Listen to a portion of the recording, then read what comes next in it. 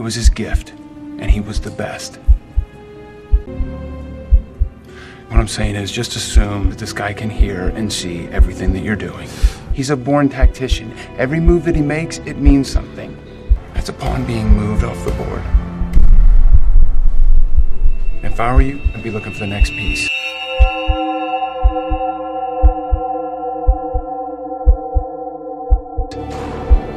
No, you can't stop him.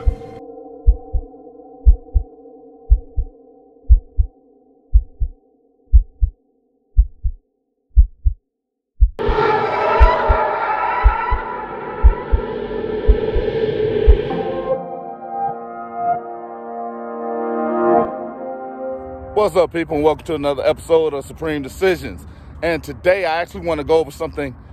This one actually is going to be real quick. And it's regarding how you're setting up your complaints. I've received a couple of complaints that I reviewed today.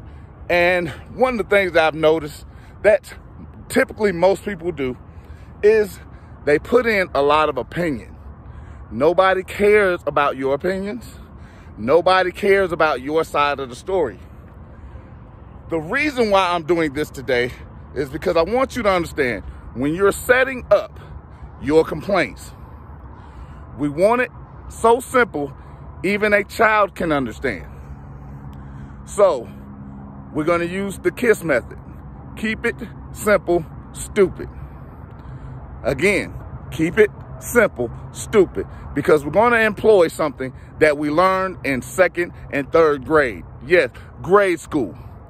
Who, what, when, where, why, and how. But in this case, how represents the remedy that you are looking for this violation. Because who violated you? When did they violate? What was the violation itself? So keep that in mind. Keep it simple. Who, what, when, where, why, and how. And stay specific. Don't drown it with opinions.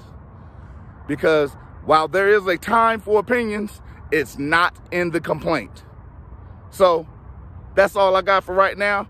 I appreciate you guys that are donating. Apple Pay, Venmo, Google Pay, Cash App. And if you don't have the link, we might have to fight, because I've been putting it up and you should have it, because we should all be getting these benefits. And now Zelle, for those that want to send from their bank but want to do it for free and fast. So who, what, when, where, why, how, and how is your remedy? Talk to you soon.